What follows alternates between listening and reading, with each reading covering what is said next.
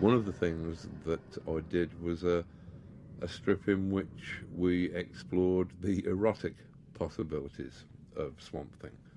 I figured that if you could fill comic book after comic book every month with fights, then surely you should be able to fill at least one comic book with a sexual act. Surely that was as interesting as a fight was. The book was very well received, and it led to me thinking seriously about the possibilities of erotica, or as I prefer to call it, pornography, because I think that the difference between the two words is largely dependent upon the income bracket of the reader.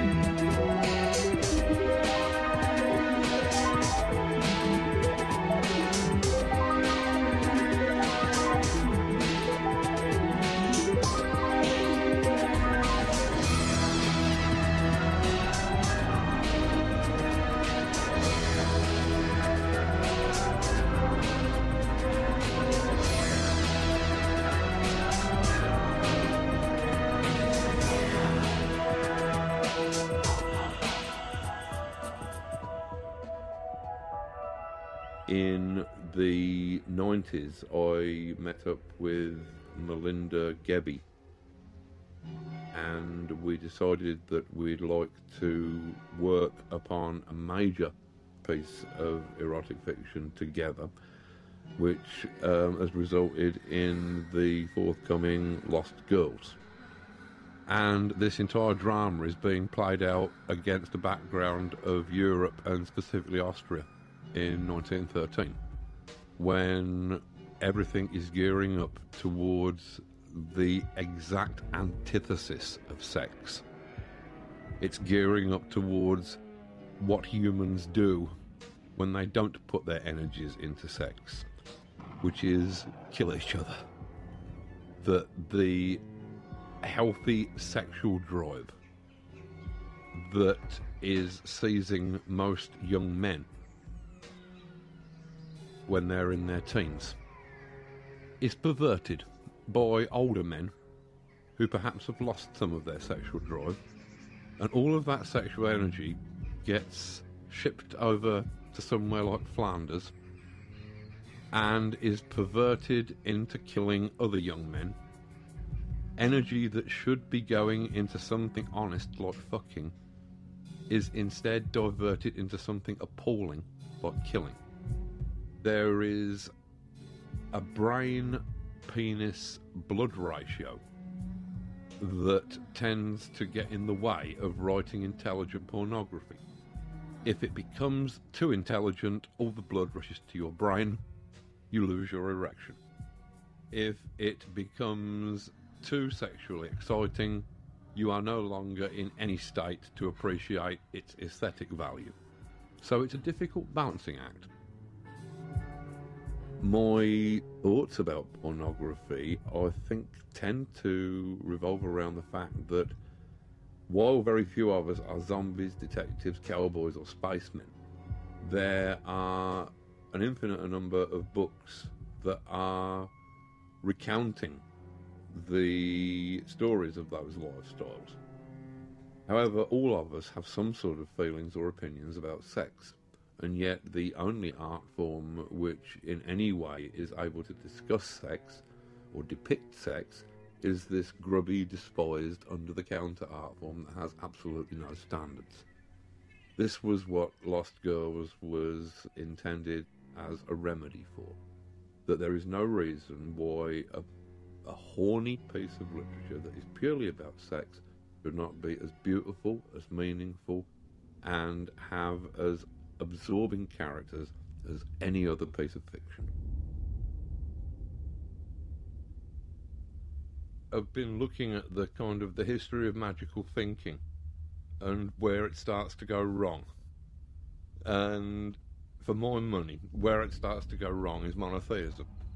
I mean, if you look at the history of magic, you've got its origins in the caves. You've got its origins in shamanism, in animism, in a belief that everything around you, every tree, every rock, every animal, was inhabited by some sort of essence, some sort of spirit that could perhaps be communicated with. You would have had some central shaman or visionary who would have been responsible for channeling ideas that were useful to survival. By the time you reach the classical civilizations, you can see that this has formalized to a degree. The shaman was acting purely as an intermediary between the spirits and people. He was, in his position in the village or community, I should imagine, very much like a spiritual plumber. You know, that people in the group would have had their own roles. The person who was best at hunting would have been a hunter. The person who was best at talking to the spirits, perhaps because he or she was a bit crazy, a bit detached from normal material world, then they would have been the shaman. And they would not have been masters of a secret craft. They would have simply been dispensing their information throughout the community, because it was believed to be helpful to the community. When you get the actual classical cultures emerging, this has been formalised so that you've now got pantheons of gods, and each of those gods will have a priest caste that will act to a certain degree as intermediaries who will instruct you in the worship of that god. So the relationship between humans and their gods, which could be seen as the relationship between humans and their highest selves, that was still a very direct one. When Christianity comes in, when monotheism comes in, then all of a sudden you've got a priest caste moving between the worshipper and the object of worship. You've got a priest caste becoming a kind of spiritual middle management between humanity and the divine within itself that it is seeking. You no longer have a direct relationship with the Godhead. The priests don't really necessarily have a relationship with the Godhead. They've just got a book that tells you about some people who lived a long time ago who did have a direct relationship with the Godhead. And that's all right. You don't need to have miraculous visions. You don't need to have gods talking to you. In fact, if you do have any of that stuff, you're probably insane. You know, in the modern world, that stuff doesn't happen.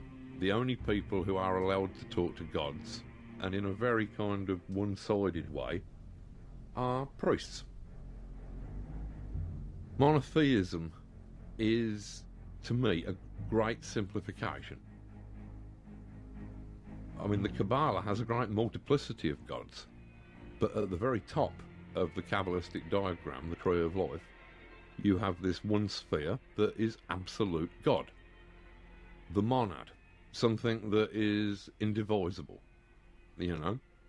And all of the other gods, and indeed everything else in the universe, is a kind of emanation of that God. Now, that's fine. But it's when you suggest that there is only that one God at this kind of unreachable height above humanity, and there is nothing in between, you're limiting and simplifying the thing.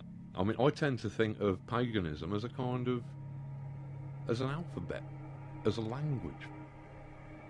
It's like all of the gods are letters in that language. They express nuances, shades of sort of meaning, or certain subtleties of ideas. Whereas monotheism, it tends to be just one vowel, and it's just something like ooh. It's this monkey sound.